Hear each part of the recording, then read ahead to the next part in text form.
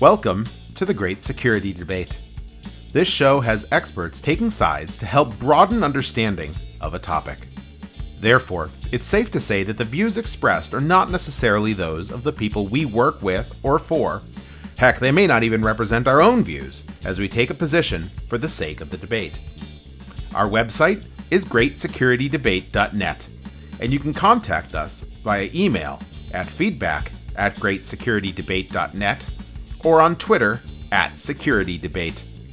Now, let's join the debate, already in progress. Speaking of stories, actually, do you guys use the secureworld.io? Do you look at their news source at all? No. So they do an aggregation of different stories, and it's here.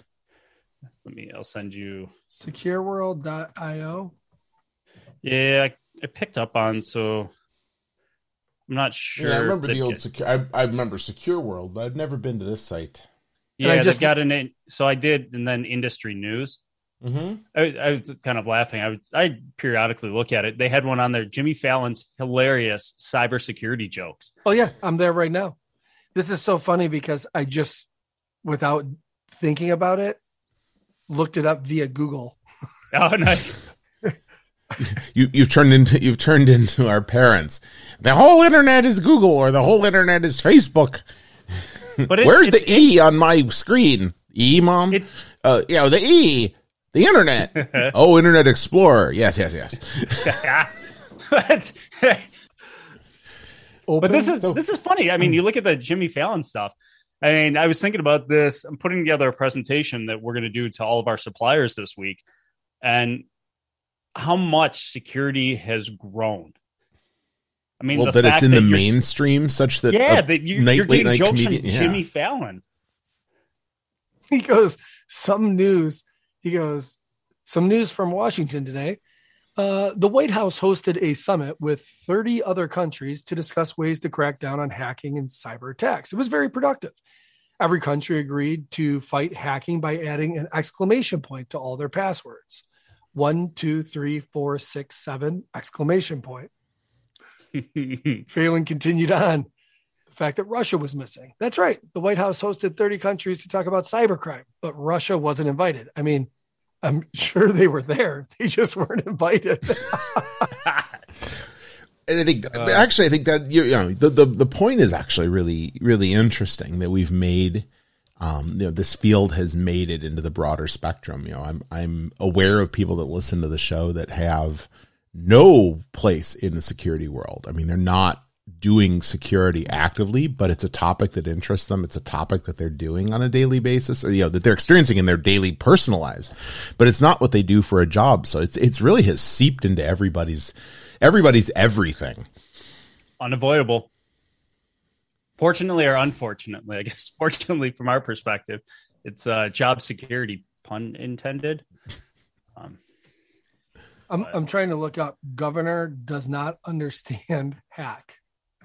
Oh, is that Missouri. the one where they? Yeah, that's unfortunate. Yeah, apologies to anybody in Missouri, but your governor has a bit of a challenge ahead of him when it comes to technology.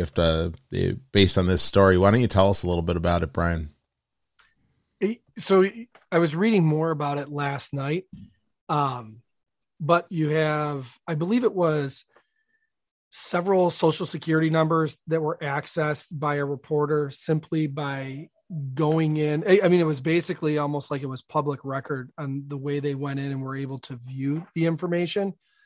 If I understand it correctly, and guys, help me out here, I believe that the governor's understanding of what is HTML code, right, that is public versus encrypted, or because I've been reading certain funny taglines that have gone along with it. Well, it's that the website had, the way, one of the techniques that's used in modern websites is you push a lot of data that you think that the user will need, you preload it down to the browser. And so it's in the browser. And if you look into the source, if you view source, or if you, look into any of there's a whole bunch of browsers within the browser that let you see the data that a website is holding. not on their servers, but what's been pushed back. And in this case, the person looked and actually hit F12, which is another way to do this, or right click and go to view source. And they were able to see that there were social security numbers that were pushed down into his browser as a user. So he didn't go soliciting for them. He didn't go querying their databases. He logged into the website and pushed it down. I know when I log into certain mobile company websites, it pushes down a list of all of the phone numbers associated with my company's account. So it can have them ready and be able to do stuff with them. And it has all the data associated with them. So yeah, my understanding from reading all this, though, pushing F12 is illegal from what the governor has said. Well, that's based. So if you read if you read things like the U.S. Computer Fraud and Abuse Act, any kind of access of information that you're not supposed to have can be considered hacking. But realize that law was written in, I think, 1990, and hasn't been updated. I think there are state statutes that are just as old and just as crusty.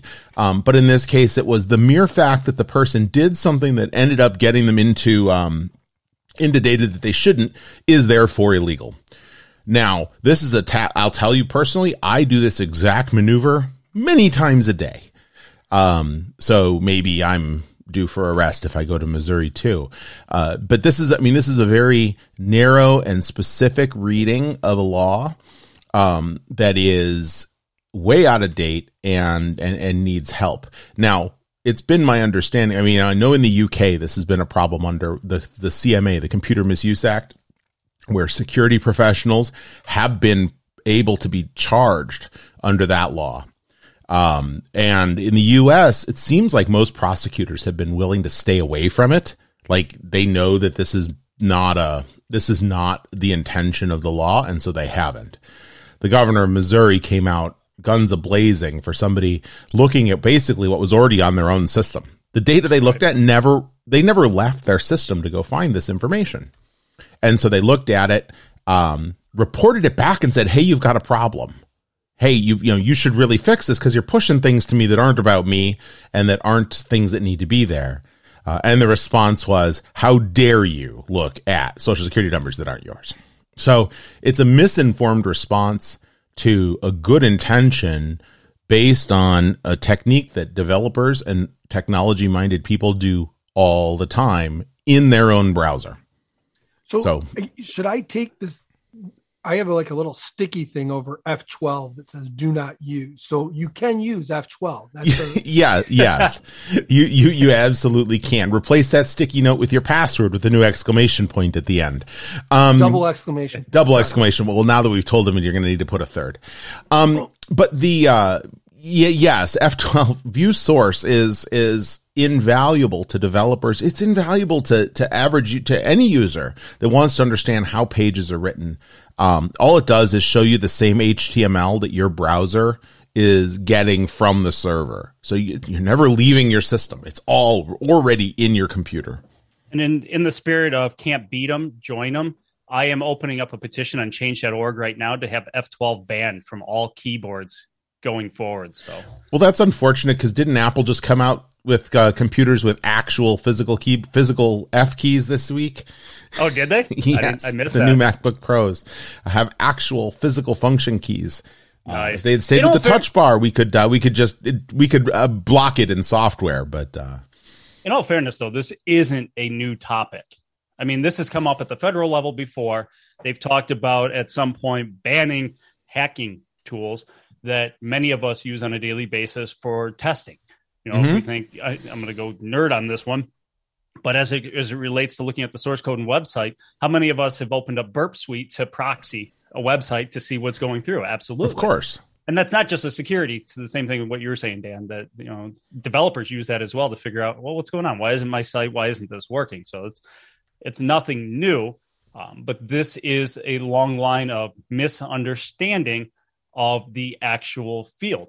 It's the same thing that, with talking about different news stories. There was one, I don't know, a month or two ago where they were contemplating holding CISOs actual accountable for some of these breaches on a personal level. And it's So that interesting dynamics that come out of misunderstandings of how things actually work. Yeah, without question. And then that last piece you did is the last piece you mentioned on accountability is a really interesting one. Because we've already gone to the point of holding CEOs accountable for certain things like this and for fiduciary items, even if it's out of their control. It all rolls up to the top. Same with boards of directors. Boards of directors are now members of boards can be held personally liable for things that happen either financially or security wise within their organization that they're overseeing. So I guess it's not. In the everyday world, it'd be really bad to see CISOs held accountable for these things, but at the same time, it then gives you a license as a CISO to not necessarily act accordingly, knowing you have some kind of immunity or knowing that you don't have implied threat to your personal life. It's a really interesting balancing act. Right. The struggle I have with that, though, is as we go back and take a look at Enron, right? After Enron comes Sarbanes-Oxley, and now we're talking about accounting principles, which are hard rules for accounting, how you will handle your books.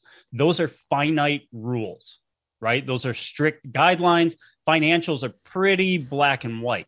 Security, to me, is not black and white. It's a non-linear program. There's much more to it. There's also it's almost like there's an aspect that's infinite, right? There's infinite number of attacks, vulnerabilities that are coming out. There is no predictability to what we do other than the fact that there won't be any predictability. That's the only thing that's predictable. But there is negligence. Yes, but that's when we get into the legalese. And that's why you talk about negligence or gross negligence. I'm fine with some of those aspects, but I don't think those have truly been defined yet in the court system, what that looks like from a security perspective. No, it doesn't even begin to be defined. We could look at a pipeline and there's a million different definitions of what they should have been doing, what actually happened there. And now you and I breathe while Brian says what he's been trying to get in for the last 5 minutes. Well, no. You touched on two things, because one was when you guys talk about accountability, one thing that I thought was funny was in all of these articles, there was one I read that said, furthermore, the only one that should be brought to justice is the state for putting social security numbers in HTML in the first place. And the only one purely playing politics appears to be the governor. And then, Eric, you mentioned CISOs being held responsible or liable, not just liable is the word. Yeah. It's as businesses move, and this goes back to the governor and his understanding or lack thereof, right? How his network works, how his programs work, what's on his systems, how data is pushed one way versus this way, what's visible, what's not visible, how the cloud is used. As companies move more and more to the cloud, more and more, if you want to call it edge computing and everything else, the tools that are being purchased and how those are being configured aren't necessarily security tools. Those are business tools that the business is buying. Okay. And if you look back at security for, let's say, a manufacturing plant, typically these were security guards. They wore badges. Some of them may have had guns, right? And there's a fence around the perimeter, right? And that's physical security. If some plant operations shut down because they bought an automated machine, they don't go blame the security guard outside, right? Like, oh, the machine shut down. And I'm getting very far-fetched here. But the reality is the business is buying tools today. Business is moving more and more to the cloud, buying software, putting systems in place, moving faster. And lo and behold, it becomes, is it security's job to understand if everything's configured properly? If different S3 buckets are left open, visible to the public, because this is going to go into another conversation of a very large organization that I was talking with. And we were having kind of a side conversation as we finished lunch. And he said, tell me your thoughts on this. He said, Brian, we're working with the company that we're planning on hiring that's going to go in to basically do those searches, see if you have different doors or windows unlocked. And then they're going to see if they can scrape some data that has certain key indicators on it, right? That could be the CEO's name attached to it, right? Could be the word, confidential, right? Mm-hmm. Search for these different things and see if you can actually find or pull information without doing anything necessarily illegal. And he goes, I go, but is that legal? You know, just because you left your door unlocked, is it legal for you to come on into my house and take pictures of my documents sitting on top of my computer? Or are they doing it against their own organization or against a different organization? They're doing it against their own organization. Well, then in theory, they have the right to do so if they're being granted the right by the organization. Right. But in the conversation though, yeah, they are. And he said their legal teams are talking about it. Like there's certain data though, that obviously if the company's coming in to do so, that taking pictures of, et cetera, that data is being hosted now. Like they have this information, where are they hosting it? So he goes, there's this much longer process of figuring out, yeah, they're going to do this. They're going to look for it. But if they find something, where is it? And do we get all of that back? How do we guarantee that we got it back? Right. Like we want to know, but are we sure we want to know? Because what happens if we find out we know, and then they have the information, but we don't get all the information back? And it was kind of a very long-winded conversation. But to this exact point, Dan, the governor saying, you know, well, you have this, if you go back to the term hacking or breach, or, you know, this 1990s law that was written, and you have this information that's not yours, but you didn't obtain it by breaking in the front door. But is it legal or illegal to do that? You left something open, and I just happened to be looking into it, and I found this, right? A bigger conversation, got a little long-winded there, but you know, for the number of security professionals that could be held liable because of all the new tools a business is buying. Could you actually make an argument there that it's actually blackmail? Essentially, you planted the evidence in their browser, and then when they said, "Hey, I've got this," no, you stole it. It's like planting evidence in somebody's car.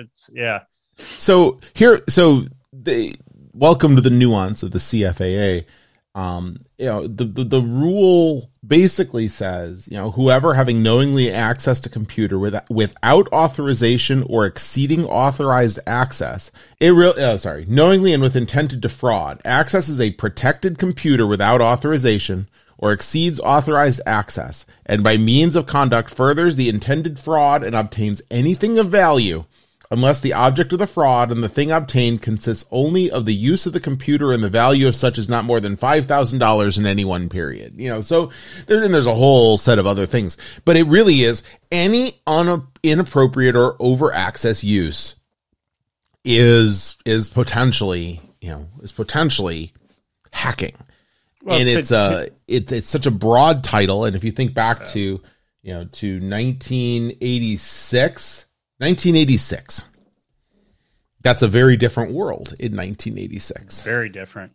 Yeah, that's War Games era. Right. You think back to Brian's analogy on the door being unlocked. I think that's the line of demarcation on testing, right? That it's okay to walk up and say, hey, your door's unlocked. But then if you take that step in, now that's where you've crossed the line, right? Well, and then it's become even more complicated over the past few years. There's been an ongoing case between LinkedIn and I can't remember the third party. I'll find it and put it in the show notes, where this third party has been scraping visible information from LinkedIn's site. So they're not breaking into systems. They're using publicly visible information. They're scraping it. They're collecting it. They're reselling it. At last... this has been going back and forth a bit, but I think at last blush, they got the okay that it was okay to do so. That type of scraping, if it's publicly visible, you can take it and do with it. Now, of course, I think LinkedIn, which is now Microsoft, have gone back and turned around and said, and filed another appeal. But at the last ruling, and it's been a couple of back and forths, is that this was okay. So, depending on where and how you put it, maybe it isn't against the law. But I want to go back to what you had, you had talked about the, within the organization. And if you have a part of the organization that's it's not security stuff, it's business stuff that's happening. And the question, I guess the question is about monkeys on, whose back is the monkey on this? Is it, we've spent a lot of time over the years in various leadership training and various, other discussions talking about making sure that that we as security teams don't take the monkeys off of everyone else's back, that we don't let them put all the monkeys onto the security back. Just like you would say, security, we need you to accept this risk. No, that's not quite how it works. It's rather that, that we can inform about the risk, but we're not accepting risk for the organization. It ultimately is it needs to be in the context of the business value of the business, put the risks in terms of the benefits and make an informed decision about how the business wants to proceed. And that's the company, the organization as a whole, not just a particular business area. And in doing so, we try to keep those monkeys from all piling up on the back of the information security team. I think I see this in a similar way, in that we can't have, security can only do what security knows about, and we should have tools to understand the network. But there's always going to be, and I think we've talked about this in past episodes, water will always find its way through. You will have you'll have a part of the organization that goes to a third-party marketing firm to create a website. It may not even be hosted on your network. It may not even be hosted at the same place you have, but it might have a domain it might not even be in your domain structure. I've seen it where it's, company name, newcoolproduct.com. It's not even just under the company.com name. Those are very hard to find. So I think it comes back to setting the culture in the organization so that people know the rules and know how to approach them, but at the same time also giving them an environment where they want to be able to ask the question and come back and say, is this okay? Not that they'll feel penalized or that there's a punitive response to asking those questions, so that they'll want to ask them and they'll want to get the advice on it early because it's the right thing to do for the company. So, Dan, how many people do you think are going to reach out to security and ask them if they can use the F12 key on Monday? Oh, it's already been, it's been the joke through the course of this whole last week. I've had five different people ask me about this. That's good. Yeah. The other thing I was going to note too, and when you read through the definition, and that's why I threw some notes out there, a lot of the definition refers to a computer. And the difference between a computer and a server. And then when you talk about the server in the cloud, and then you talk about how people are able to view people's information through a cloud server, which simply is just another server, just maybe not on your premises and somebody else's premises. And I haven't gone through all the readings of terms of service, et cetera, whether it's AWS, Google, et cetera. But I find that for as fast as software development is changing and growing, and features are being added in, and the cloud didn't exist in 1990. You could say it did because you had a server, but in terms of the cloud and how you use somebody else's data center or server, et cetera, and the tools that now come with it and applications that you can use really weren't there in the 1990s when these original laws were written. Who benefits from that?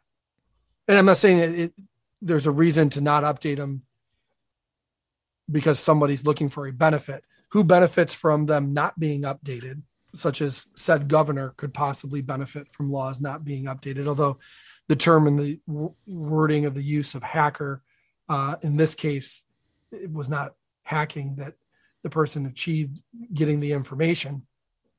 But ultimately, you have some really old laws out there, and the way things have changed as fast as they have, unless somebody's really rewriting the laws, and Dan, I think you're very familiar with politics, Eric, you as well, things don't necessarily move fast in politics.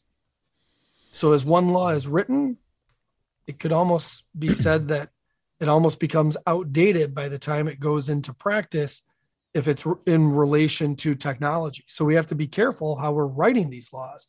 So there's a lot of benefit to big business to have on Capitol Hill, their people lobbying for certain language to be added because they know what technology is coming in the pipeline because they're developing it. They have 2-year, 3-year, 4-year plans, and those things will change. But there are definitely reasons for them to be out there lobbying for certain laws to be curtailed or certain language to be curtailed or for certain language to be added. But at the same time, Yeah, so yes, I know politics does play in, but at the same time, politics also plays in when you can be the person that helps make it happen, make something that's long overdue happen. We did see in the UK that the Computer Misuse Act, it was announced earlier this year, is going to be updated for the first time since 1990. I know people that have been prosecuted under this law for being security practitioners. That's the other part that they don't talk about, is that just being security practitioners, you are at risk in both the US and the UK under these laws. But you can also use politics as a reason to want to change them and update them for the modern era. But that said, laws are hard. Laws are hard to write today, knowing that the lifespan on a law is it's a decade at minimum before you can go and get it changed. And trying to think about all the eventualities, it's a frightening thing. To try and write a law now in 2021 that will be not just useful, but not harmful in 2031. Just think back to 2011 and writing things then that would have been not just, useful and not harmful to inadvertently harmful today. You mentioned, Sarbanes-Oxley, Gramm-Leach-Bliley, and other laws. They were written at the time, and there are components that have been found to be very difficult over time. So I know a lot of people just shy away from, it's there. We'll figure it out on the prosecutor side, meaning we'll have prosecutors decide not to prosecute under these things, or we'll agree not to pursue these certain parts of it. Which is a different challenge under how laws work. But reopening a law also then invites a lot of lobbying, a lot of interests. I'd like to think that that's a lot of reason why things like U.S. privacy law and regulation of social media and other really hot topics aren't happening as quickly, because doing so opens the floodgates of now infinite amounts of money and passion around from lobbying. And I don't know that people enjoy going into that process. Well, unless you're the lobbyists, of course. Do lobbyists make money, Dan? Lobbyists spend money. Yes, lobbyists make money. Lots of dinners, drinks. Sounds like a new profession I might look at, lobbying. Security lobbyists. There you go. Security lobbying. From automotive to security lobbying. The bottles of wine just keep getting bigger. I suspect that's already there as we go back to our last podcast and what we were talking about with insurance companies changing and technology being dictated and all of that. That lobbying is there. Yeah. Maybe even who we saw that was picked to be at the White House to be opining on some of the directions in cyber regulation or direction. One thing, too, that you guys sparked curiosity, I was thinking back to this, only because, one, we're in the state of Michigan right now. Eric, you do work for an automotive company as a CISO, and liability, just in my memory, I went back to go look. I think his name was Paul. I'll have to pull this up. Paul Whelan was the CISO for Borg Warner, who was arrested in Russia 2 years ago. And I just was looking to see if he had been released. And it looks like end of October, he appealed for his release, but I don't have anything that shows that he was actually ever released. What was he held for? Espionage. They said he was a spy.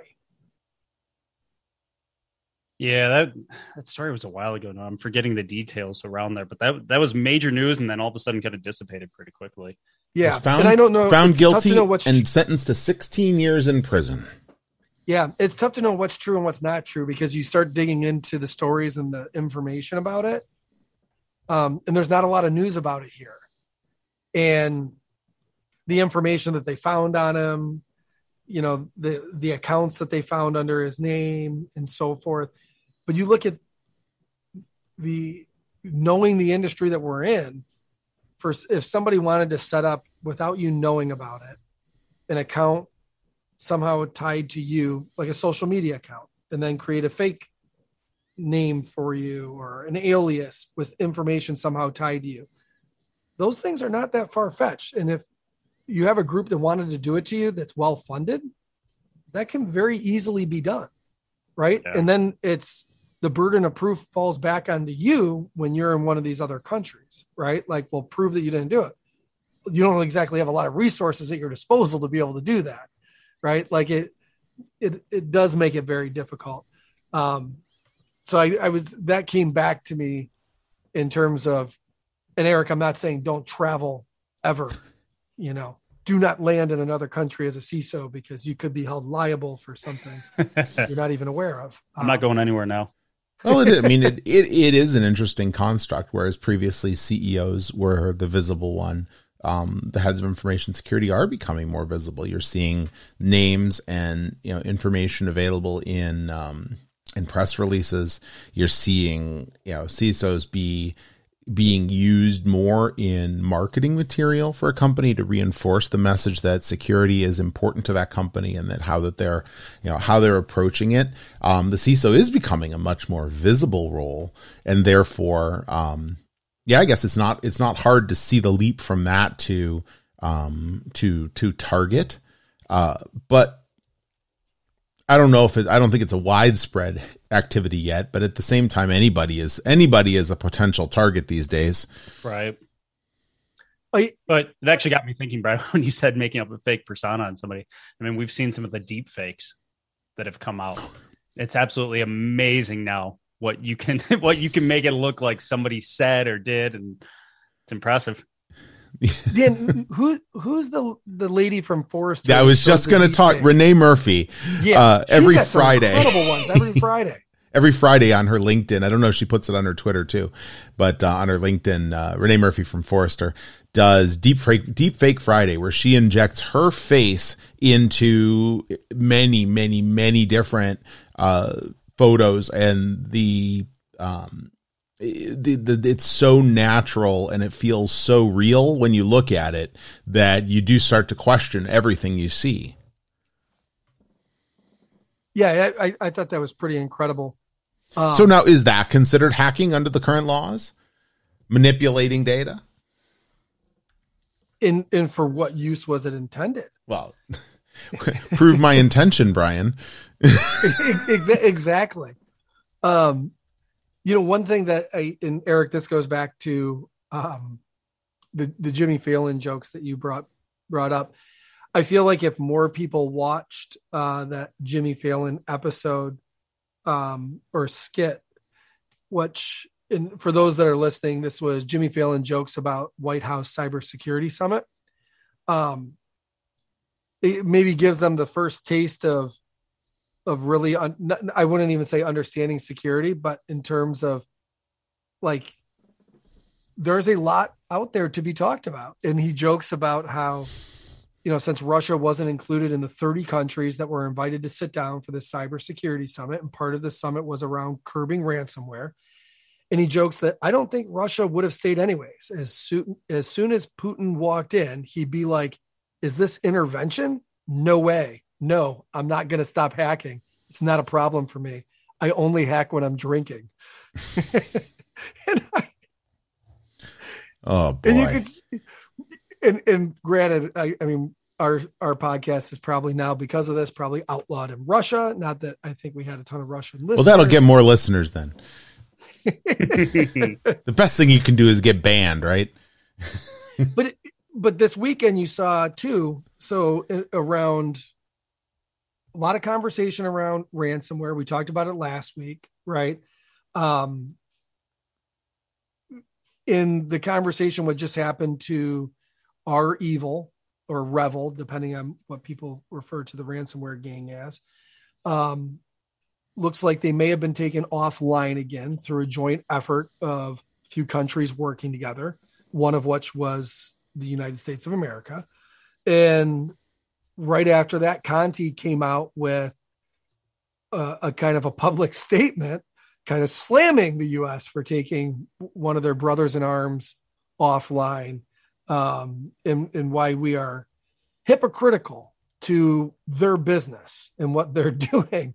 So it's I say that laughing because You have a ransomware gang complaining about how we took somebody else offline.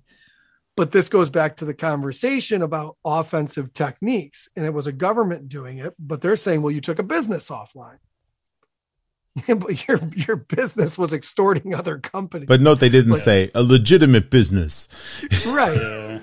And we've had the conversation before about, what would happen if companies themselves started to become more offensive, rather than always being on the defensive. Right. And I think that's where it also pivots to, and Eric, you being, a cybersecurity leader for a company, you fall into the risk of, persecution, prosecution, you name it, for maybe going above and beyond what your actual job is. That in itself, I mean, we could spend a whole podcast, I think, just going through that, the whole idea of hackback. But I feel like that line has been drawn now by the U.S. government, that they've made that clear that that's reserved for them. And I mean, whether they drew the line or not, as I look at it, if you look on the international scale, what some of these countries are able to bring to bear, the skills that are involved. I mean, look, we've got a really, really good team, but we're not that good. And even if you are, JP Morgan Chase, or you are, Walmart, or the biggest companies in the US, it is hard to compete against nation states. Yeah. Especially on a turnaround. You get re-offensive. I don't know that I'd want to be on the other side of it, but the legalities as well. Now you are committing a hack. Right. Is it okay to do so? And it's the phrase I commonly use with the board is somebody out there always has more time, more money, and a higher technical skills, right? If they want to get in, they're going to get in. So our focus has still got to be on those tripwires, on catching them quickly and shutting them down. I just don't see companies moving into a position at some point where we're trying to hack back. I mean, you're literally engaging now in kind of active cyber warfare with an organized crime. And that's what they do for a living. Mm-hmm. There was a good meme that I'll have to pull up, but somebody had written down on a notebook piece of paper, what the attackers have to do today, what we have to do today. And under us, we've got to have meetings. We've got to do all of these things. They have one thing that they have to do, and that's break in, right? It's stacked against us. So me personally, I don't want to play that game. I don't want to get into a battle with somebody that's doing this day in, day out. Now, imagine that you're a very well-funded multi-billionaire who owns a company that sells goods, distributes goods, maybe is located. Bruce Wayne? Wayne Enterprises. You could kind of make it like a Bruce Wayne, right?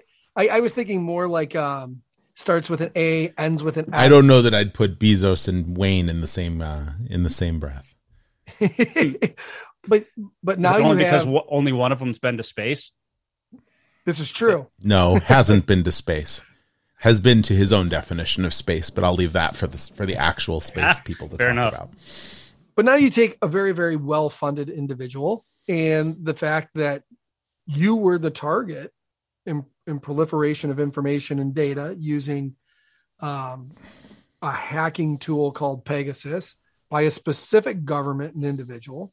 And that government and individual has a boatload of money as well. I mean, I'm not saying that there's something going on there, but I could see somebody taking something very personal, and you could set up your own team, not even located here if you wanted to hack back. Yeah. Or just assume that somebody from your GovCloud would have hacked back and just launch it yourself. So I put it out there, right? And I don't think CISOs, and I'm not speaking for the CISO community, but I don't think CISOs are, Eric, to your point, in a position where they have the funding, have the resources, nor would they want to engage in that because they have a broader and bigger job, which is protecting the business, right? Not creating the attention of the attackers to want to do more attacks to your business, right? And who knows? Maybe that's the next market: offensive security as a service, right? Please no. Then it's going to now we're into Wyatt Earp world, and I don't know that I was actually going to go blazing saddles with creating badges for everybody. Yeah, but if you think about it too, though, the number of operations outside of cybersecurity, just military operations that have been carried out over the last 10 to 15 years, where it's third-party organizations being hired in that are ex-military, right, to carry out specific missions for the government. They're not necessarily replacing Navy SEALs or Marines, et cetera, but in certain combat situations they are, and they're being asked to go in and do that. And it's not U.S. soldiers that are doing it. I very much could see in the future, and maybe it's already happening, right? And I'm not here to assume that it is or is not, that there are very intelligent people out there that the government could, you could be a offensive cybersecurity team as a service, and you get hired out and dropped into different areas to be able to operate. And when I say dropped into different areas, I'm not saying directly into the combat zone, but maybe a location that has less punitive measures for doing things rather than operating directly out of the United States. Right. I'm just saying, I wouldn't put it that far out there for something like that to either be happening or happen in the future. Yeah, I'm right there with you. And I mean, heck, it may be happening today and we're just not aware of it. But as I see it from my perspective as an organization, that our game is getting better at avoidance, right? That, if we look at it, we've built our security controls internally, and that was resiliency. But then as we start pushing out into gaining threat intelligence, getting into dark web monitoring, getting into those aspects, now we're getting better at avoiding before that shot comes across, before the punch is thrown, right?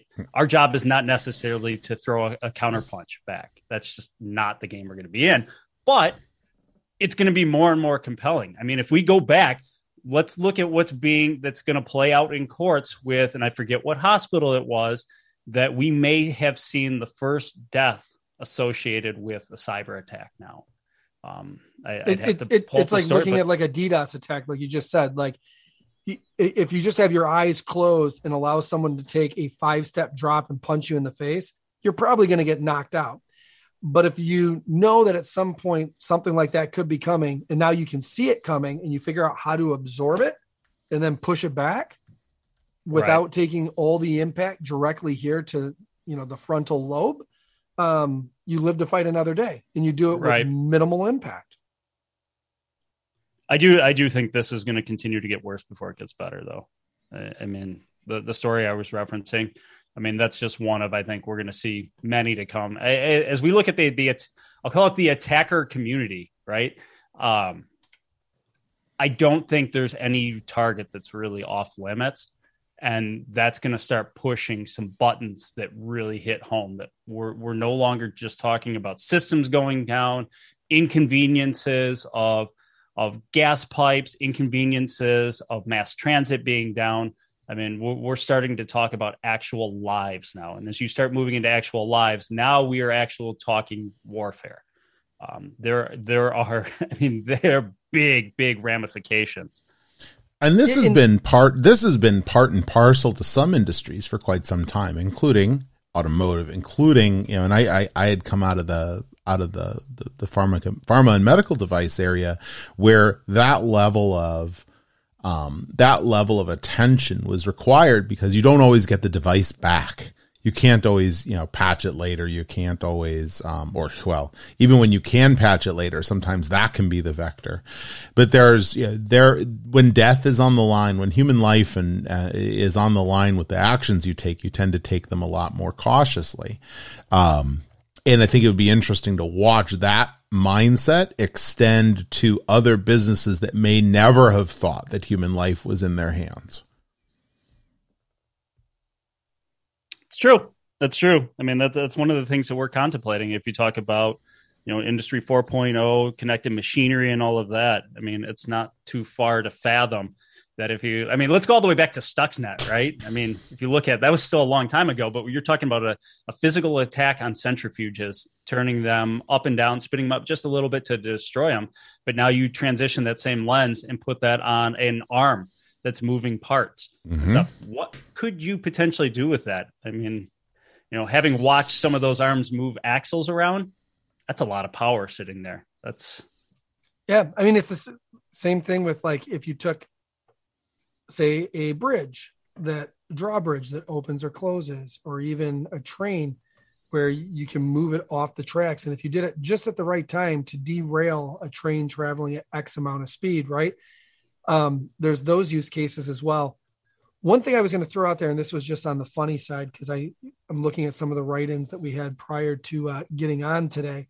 And it's just, I think the understanding of security, there's people are talking about it more and more, like friends, family ask me, Brian, oh my gosh, they're like, you're in cybersecurity now. Like, it's got to be crazy. I was watching the news, right? And yeah, but it's like I'm not the guy out there like fighting ransomware attacks. Like they just hear that I'm in cybersecurity, and it's immediately like I am Batman out there crime fighting middle of the night.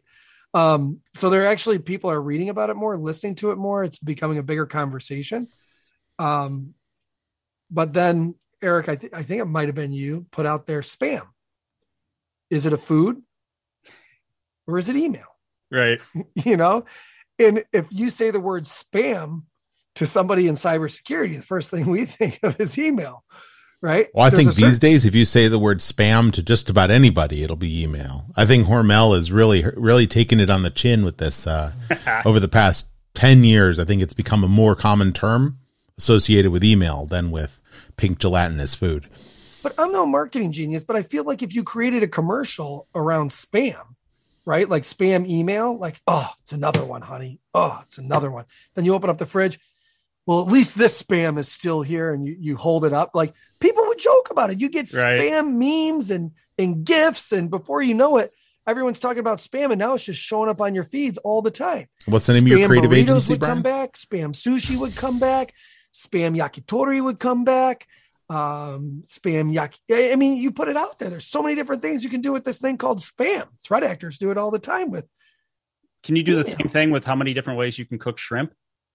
Oh. You really want me to run through it? So I would say don't sell yourself short. I mean, when you're talking about being in cybersecurity, because while we may be selling to boards and executives, you are still trying to sell to a lot of organizations that don't believe they need certain technologies and need to be doing certain things.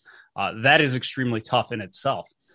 You're selling understanding, which it's funny. And you're selling to the individuals across the organization who should be who need to know this for their everyday lives. Right. So one of the newer members of our team, and for the listeners that are on, I do work for a vendor, but one of the newer members to our team, we were just talking middle of this week, and we were on a call, and after the call, we had met up about 2 hours later in front of a group of people. He goes, man, I am just so surprised at how many times we'll be on a call and the person we're talking to says they're the only person in security at the company, and the company could have literally 5,000 endpoints. Right. Like, and I said, and did you hear what the person had said? Like they were just hired in 6 months ago, because there was an issue last year, and the issue was around ransomware. So they hired one person. That person's supposed to build out a team. And the first question I asked, and this is just now knowing to ask the question, do you plan to build out a team? Are you looking at 1 to 2 people, or are you looking at building out a team of 4 to 5 people in different groups? And the typical response is, I have a plan to hire 1 to 2 people. That's what I've been allotted. Right. That's not a lot of people. Right. And that goes back to saying, if you hire a security guard to guard, the perimeter of your building, but the perimeter of your building is only maybe, 300 feet, that's not a big deal. But if the perimeter of your building spans 7 blocks and you got one person in charge of watching all of it with, 100 different entry points, it's a pretty difficult job to task that person with. Right. I would caution though. I mean, that's the one problem. It's an imperfect science as we look at comparative metrics to understand how do you compare one security program to another, right? Mm-hmm. Is it number of people, percentage of budget? Is it all of those are so Dan Ayala, it depends, right? it's tough, because what you could be missing on the flip side is maybe they're an organization that's using a lot of services that I've got an outsourced SOC. So I'm going to use that for elasticity. I can ramp it up, ramp it down as I need. And then I'm not playing the hiring game. And then that gets into the fundamental views that we have on building internal team versus external team that we can save for another day. But it's and that's a great point, because that's also one of the questions we ask as well. Prior to asking if you're hiring X number of people, what are you currently doing today to manage, say, your SOC, or to manage? Right. And typically they're using some type of outside services. Some places will say our IT team has been the ones managing it. And in some cases, it depends on when your information security program started in the organization too. I have one of the organizations that I'm a CISO for asked me a few weeks ago, and this is actually a conversation we're going to have with their board of directors this week, is when is the right time to start an information security program in a smaller organization? And of course the answer is it depends, but the earlier you start, the more embedded it is in the organization's fabric, the less people you need to run it down the road, because it becomes a distributed function. Because right. You're not, I don't need 9 people to go and retro back 10 years of bad code that needs to be updated. I don't need, there is no single metric to it. But I think the better question is, at what point do we begin in earnest dedicated focus on information security in our organization and start the program? And to what extent do we interweave it into the ethos of the company rather than layering it on top? This is security by design, and that comes at an organizational level as much as it does a product level. That is such a great point, because you're looking at it from the perspective of bolt-on versus built-in, and you want built-in as much as you can. Yeah. That's been the most rewarding part for me for the last couple of years, is working with these smaller organizations that get that security needs to be part of it, either because it's it's something that is core to the type of work they're doing, or it's a competitive differentiator. And starting these things at an early level, when an organization is 10, 15, 20, 30 people, it makes all the difference. It's so much easier to start to get these things built in, and then the benefits amplify over time. So the right time to start a information security program is now or 3 years ago. And I had a moment of silence there for a second as I was trying to read an article to try to offer insight back in, but I hadn't got all the way through it. I stopped too soon. Are you saying I didn't ramble on as long as I normally do? Yeah, but Dan, you've been in a great position to, what coming from working for a large corporation, not just one large corporation, but to be inside 2 different enterprises, building out different functions amongst the security team and building out a security program, then to go in and do that for smaller corporations, right? And not necessarily smaller budgets, but you could say at times when you look at the budget of a smaller corporation in terms of what they're trying to accomplish, doesn't always mean that their budgets are smaller. They actually might have a larger perspective or need for security and understand the job that you've done explaining it to them, right? Because at the end of the day, Eric, Dan, you guys are in sales as well. I think we talked about that earlier. Part of going in and getting approval for projects is getting the budget and the spending, and that's getting money, right? The same thing that, say, a vendor does when he goes in to sell a product, try to show the value of it, and that's what we're asking you to spend on it. But your job is kind of twofold, to go in and do that beforehand to get the approval for a budget. And part of that's selling the business on what the risk is, not always what the return on investment is going to be. You hope to see that return on investment, and you explain it in such a way that with risk mitigation, it's like quality control or production control, right? But how you're protecting the business interest, right? And typically business interests, especially boards and top management, it's like, and now that ransomware and other things are top of mind, the ability to show how you can accomplish those things makes you someone that's in selling, right? But you get to do it now from the level where you're doing it from your own business, from a VCSO standpoint, but to really show the business why it's important, build the team in there. And the team is now being embraced by the company because you've helped establish why they're important. So when you leave, it's not, how am I trying to say this best? You're leaving the legacy behind. It's like, your son turned this age, you gave him the keys, congratulations. And now he's out roaming the world, checking back in occasionally. Absolutely. If I do that right, I work myself right out of a job and, get them to the point where they're big enough and ready to hire a larger information security team, their own full-time chief information security officer. And then you turn it over and say, we've built good bones here. Now go continue the good work. I think that's the same for any CISO in any organization, as you want to start to instill that deeply within the organization, back to the fabric of the organization, the ethos of the organization, and you weave it in. The question is, at what point, is it still while you're shearing the wool off of the sheep that you can start to weave that in, or is it that we have to go put some reinforcement into the sweater after it's already been built?